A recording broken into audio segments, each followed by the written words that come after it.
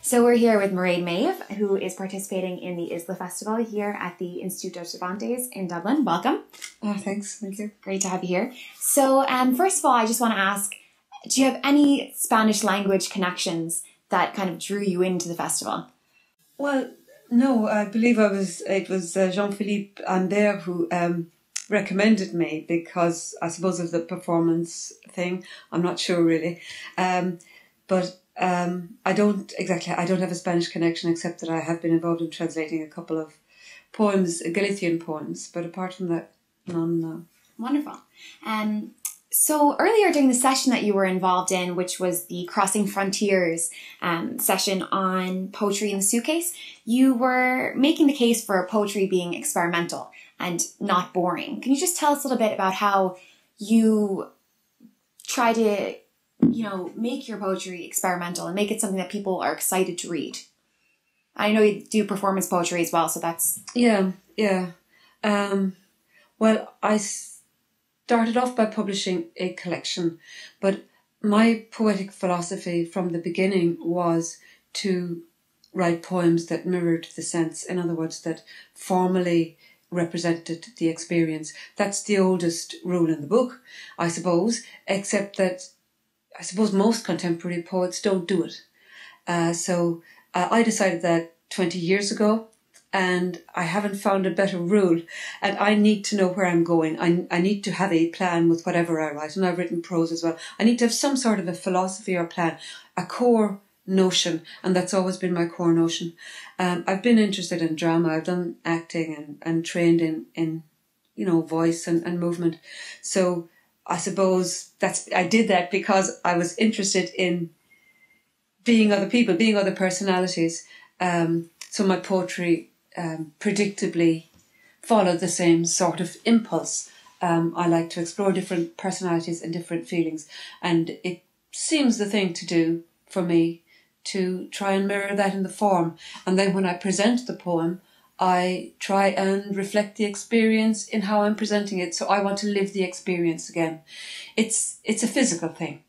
And I suppose I'm very interested in new theories of the embodied mind. The old Cartesian theory, it's fast fading now, but it's influenced us for hundreds of years. That is, that there's a separation between the mind and the body. I've never felt that separation, and now I'm being vindicated by theories that agree with me. Neuroscientific and philosophical and linguistic theories that are propounding this notion of the mind and the body all being one. We can't really separate one from the other. That we have some embedded metaphors that produce themselves without our even thinking about them. So that's really where I'm at with the poetry and why I'm doing it. And it's becoming deeper because of this new research and because of these new ideas. I now feel it's a philosophy. So it's a poetry that encompasses the whole self. It's not a separate... Yeah, not a separation between the mind and body. No, because actually meaning and sound have always been intertwined for me. I've always felt guilty about that because I find it hard to listen to somebody if their voice is creating certain reactions or responses in the body. And I've always felt that I was a bit of it's churlish over that because people go away and say, wasn't that wonderful what he said? And I didn't hear a word of it because his voice, I couldn't listen to his voice. Not just the content, but the presentation as well. So for me, in a sense, it is. Texts, I will pore over texts sometimes if I don't like the style. But it all seems to be the one for me, the style and the thinking. Very intertwined. Yeah, it's all very intertwined. You were saying earlier that you've done some translations. Are there certain things that you find are expressed better in a different language than English? Oh, well, I've just worked with a Galician, and actually the last couple of translations were in this particular writer writes in both Galician and Spanish. When I approached the Galician text first, I went, oh my good grief, how am I going to represent these sounds, these vowels and these S's in English? Because, the broadness of it and even the look of the words on the page, I knew that the equivalent words in English, if I took, say, the instantly equivalent words in English, it felt that I would be applying steel to velvet, right? And I thought, I'm going to have to, work with this. So I did talk to somebody from Galicia who read the poems for me, told me something of how she was feeling. And I could see the effect the words were having in her body. For example, there was one word, immenso. So for me, if I say immense, I go immense.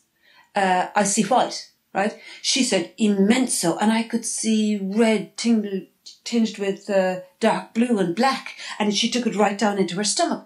And I'm, oh, that's different. This immenso, she's containing it. So I would say certainly that's just, I'm not sure because I don't know the Spanish language well enough, but in Irish there are certain words there are certain expressions in Irish that I cannot translate into English and that constantly come up in my mind. Neither is one of them.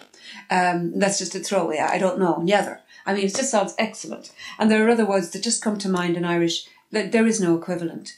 I suppose that's because the form of thinking and the language is connected. So, and cultural experience, national experience, we're pretty much the same human beings all over, but certain experiences, I suppose, have been expressed in certain words and therefore don't translate.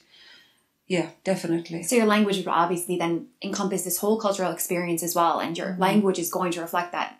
So what you're saying is if you're coming from a different culture, a different language, you might not have that same intrinsic connection to certain words. I would say so, yes. That's why translation must be very difficult. Well, I loved translating and I did find it difficult, but a fantastic experience because I love the empathising. And it's really for the other writer you're doing it and for the sharing by proxy in a sense. Although when you're sharing somebody's work, entering into somebody's work in a way, you're entering into something that's extraordinarily intimate. So without meeting the body, you're entering into a sort of empathic relationship with somebody, and that's really quite a privilege. It's really great, yeah. And it must be treaded upon very carefully, I'm sure. You have to be careful. So when I was doing that, I was constantly referring back to at least a medium, the editor, who would then, perhaps talk to the poet. But as well as that, with the translation, it's interesting because I do feel that if I'm going to do a version of a text, I have to have enough freedom to reproduce it in my own cultural terms and in my own personal perceptive terms as well. So whereas the author might expect a certain translation from their knowledge of, say, English, they're not always right to do that. I mean, because it's a relationship. Right, so you bring along your cultural experiences. And my personal experiences and my own hopes, say, for the text. So that there's a response. It's a call and response. Seems very collaborative. Like you might think of translation as, kind of a one-sided experience, but it sounds very collaborative from what you're saying.